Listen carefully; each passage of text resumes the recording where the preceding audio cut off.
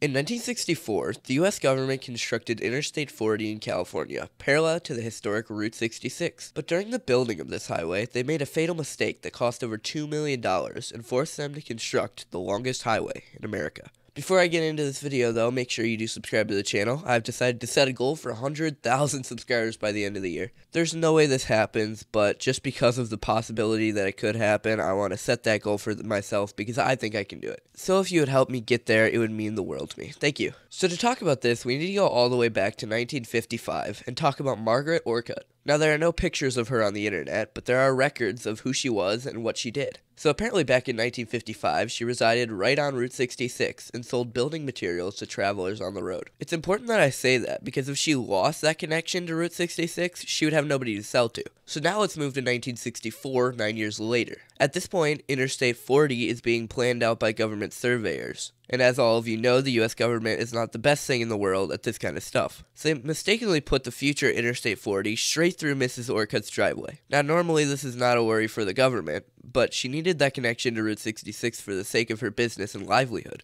So seeing a massive interstate going right through her driveway, making it impossible for her to sell goods to travelers on Route 66, was not okay. But this was obviously not a big deal for the US government. They've dealt with people complaining and protesting their road system before, and there's always an answer to this, that being money. Buying out her land would be by far the easiest way for the government to go on with their day after relatively no trouble. So they offered her what would be $900,000 today for 100 acres of land in the desert. Now this would be an easy decision for basically anybody in the world. $900K would be enough to buy a massive house anywhere in the United States and start completely new somewhere not in the middle of the desert in California. I sure know I would take this offer in a minute. But obviously I wouldn't be making this video if she accepted the US government's $900,000 buyout request. So in 1964, Mrs. Orcutt denied the request and protested the decision to build a road straight through her driveway. Apparently she didn't want to move, at the age of 55, to a new area, and wanted to stay in her home right on Route 66. Now the US government may be cruel in some ways, but if you find the right people, you can get some empathy and a few people that actually want to help. And I guess Mrs. Orcutt did just that, because somebody in the government decided that they felt bad for her and convinced the Federal Highway Administration to connect her back up to the road system by building a new driveway. Now this also sounded simple for the government, and I can only assume whoever approved this had no idea how difficult it would be to create. Because to connect Mrs. Orcutt's house back to the highway, they had two choices. Either build a completely new exit for her driveway with no other purpose at all, or build a 4-mile paved driveway all the way to the nearest exit. Both of these options would cost a dump truck of money to build, far more than they offered to buy the property for. But because of Mrs. Orcutt, they were forced to build a 4-mile driveway, an almost complete straight shot to the nearest exit in Newberry Springs. This would cost the government over $2 million to build and create an almost completely useless road, and it was basically unused for the next 6 years. But in the 1970s, the road started to be used by more people for a very different reason. See, at this time, renting out a spot to test your car speeds was difficult and expensive. So when a guy found an unused road that was 4 miles long and completely straight, he was absolutely stoked. He tried it out for himself and then went and told all his friends to come try out the new road he found. Of course, this was illegal because the road was federally owned and had a speed limit of 55, but no police enforced it. And soon enough, Mrs. Orcutt's driveway was being used by many different parties and groups to test out their vehicle speeds. Around this time, there are multiple instances of Mrs. Orcutt chasing off drivers from her driveway with a shotgun. So obviously she didn't approve of it being used in this way.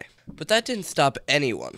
Racers would use it extensively, reaching speeds of over 200 miles per hour regularly. It was deemed one of the 10 best places on Earth to drive your car as fast as possible with no repercussions. But as I stated, the road was built in 1964, and there was no reason to repave it and keep it in good condition. So as racers used it more and more, it began to deteriorate, sadly making it not as ideal for using because of how dangerous it was. After all, loose gravel can be dangerous when you're going over 200 miles per hour. So slowly, it was used less and less. Around this time, Mrs. Orcutt sadly passed away at the age of 77. Her house came right after her because absolutely nobody wanted to live there. If we jump to present day, it's not what it used to be. There's street view from 2012 showing the road with no center lines, completely worn out and in bad condition. There are other current pictures showing the state of the driveway, now referred to as Memorial Drive. Racing is still a thing on the road, but now there's a limit of 150 miles per hour, because anything higher would be dangerous and could cause a crash. Someone went to Mrs. Orcutt's house very recently, showing it in in complete ruin, which is kind of a bummer, but obviously expected. This happened 58 years ago, and the story is slowly being lost to history. I hope this video can keep the story alive for a little longer, but come 50 years from now, Mrs. Orcutt's driveway will likely be forgotten.